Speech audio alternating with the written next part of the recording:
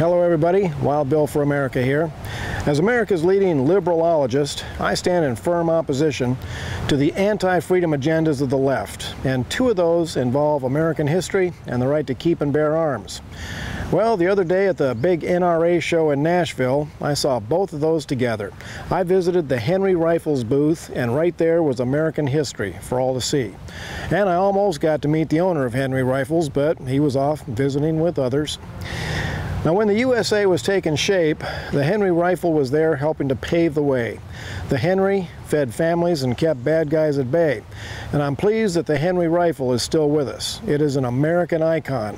And the Henry rifle still does the job as well as ever. And here's something else to think about. With today's hysterical anti-gun nuts shrieking over the assault weapons in the hands of the people, the Henry rifle seems downright innocuous, but a fast Henry lever action and a hard-hitting caliber is all you really need to defend the homestead.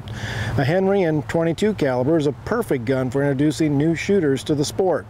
Sure, you can use a black plastic war rifle with lasers and bayonet lugs if you want, but if you ever defend yourself with it, that, what do they call it, evil-looking gun might not make a good impression on the jury. A Western-style sporting arm evokes images of a simpler time and wilderness scenes. Another advantage the Henry has is comfort. I look at all those AR-15s and AKs, and they're all bulky with sharp edges and pokey things sticking up all over them. Me, I like a flat-sided, slim, smooth lever action. That is the real rifle of America.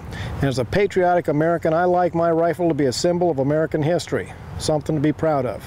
This is Wild Bill for America, taking a stand for American freedom. Thank you for watching, and America bless God again.